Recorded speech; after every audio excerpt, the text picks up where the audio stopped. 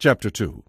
Timothy, my dear son, be strong with the special favor God gives you in Christ Jesus. You have heard me teach many things that have been confirmed by many reliable witnesses. Teach these great truths to trustworthy people who are able to pass them on to others. Endure suffering along with me as a good soldier of Christ Jesus. And as Christ's soldier, do not let yourself become tied up in the affairs of this life, for then you cannot satisfy the one who has enlisted you in his army. Follow the Lord's rules for doing his work, just as an athlete either follows the rules or is disqualified and wins no prize. Hard-working farmers are the first to enjoy the fruit of their labor. Think about what I am saying. The Lord will give you understanding in all these things. Never forget that Jesus Christ was a man born into King David's family, and that he was raised from the dead. This is the good news I preach, and because I preach this good news, I am suffering and have been chained like a criminal. But the Word of God cannot be chained.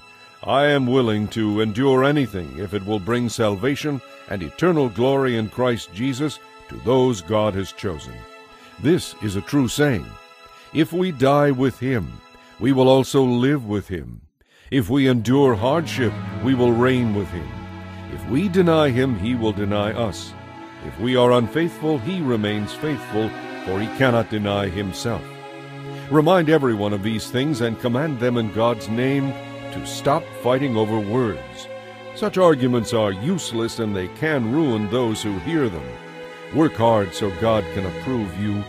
Be a good worker, one who does not need to be ashamed and who correctly explains the word of truth. Avoid godless, foolish discussions that lead to more and more ungodliness. This kind of talk spreads like cancer. Hymenaeus and Philetus are examples of this. They have left the path of truth, preaching the lie that the resurrection of the dead has already occurred, and they have undermined the faith of some.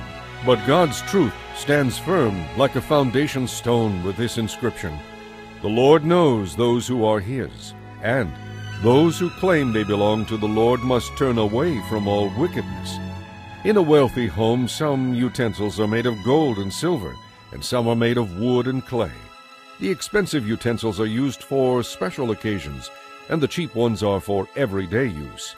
If you keep yourself pure, you will be a utensil God can use for his purpose.